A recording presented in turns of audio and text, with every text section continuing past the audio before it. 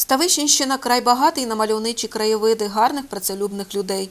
Дбають про селище його жителі систематично, зокрема про його чистоту, що цьогорічна осінь дозволяє робити і по сьогодні, даруючи погожі дні.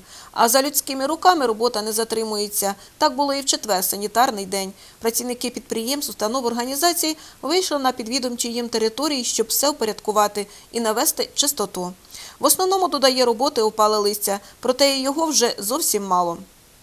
І хоча б якою не була б робота комунальної служби, скільки б ми не прибирали території селища, з недбальством і безкультур'ям самотужки нам не впоратись, бо все ж має місце проблема викинутих папірців, пакетів, скло і пластикової тари. Чистота залежить від кожного з нас. Все між собою пов'язане. Сміття на вулиці – це результат засміченості сумління. Наводячи лад зовні, ми впорядковуємо щось всередині себе. І навпаки.